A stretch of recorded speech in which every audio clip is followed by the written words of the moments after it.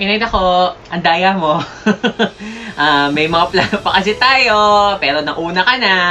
I'm gonna miss you a lot. Kadalasan hindi kita naiintindihan when you talk to me kasi you talk in Hiligay noon or Ilonggo, but alam ko naman that every time you talk to me, it's just, you know, overwhelming and overflowing with love and affection. Parang alam ko naman tinuturing mo akong sarili mong anak.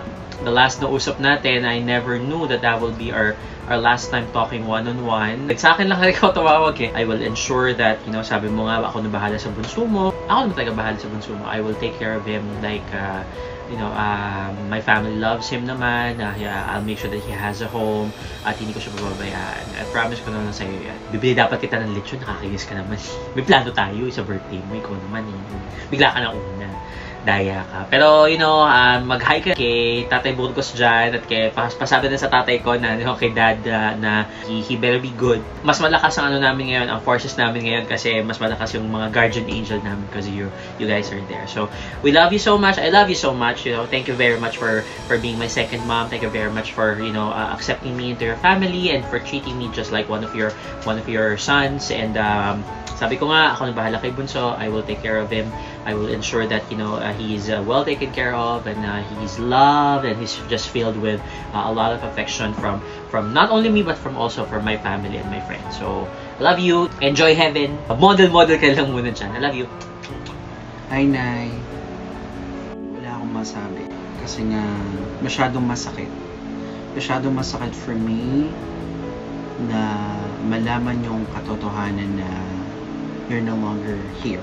Masakit for me in the sense na wala ka na sa mga plans ko. Parang it feels like everything is a blank canvas right now. Hindi ko alam kung saan ako mag-start. Hindi ko alam kung paano ko umpisahan at kailan ko umpisahan. Kasi nga wala ka na. I know that I'll move on. Masakit pero I need to move on my own. Kahit wala ka na. Kung pinapanood mo to, you just have to keep in mind. Lagi ka na sa isip at sa puso ko. Yan ang dapat mong tatandaan.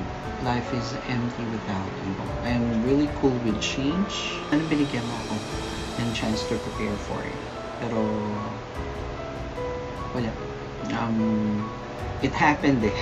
I know everything happened for a reason. I just want to say thank you for everything, Nay. I just want to say thank you for those years that you took care of me.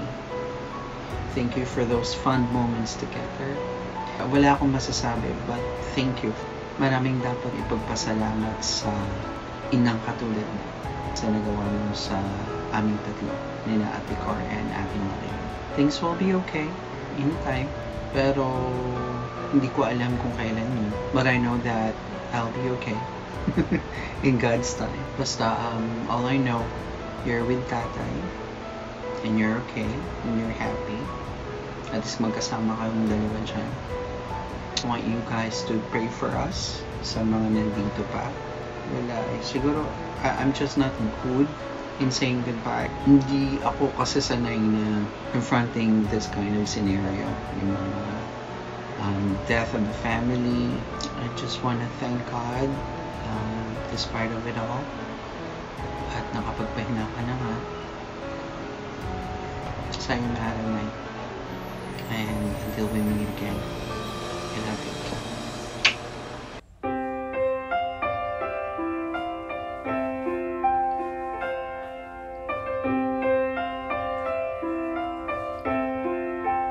Sinag ng umaga, buhos ng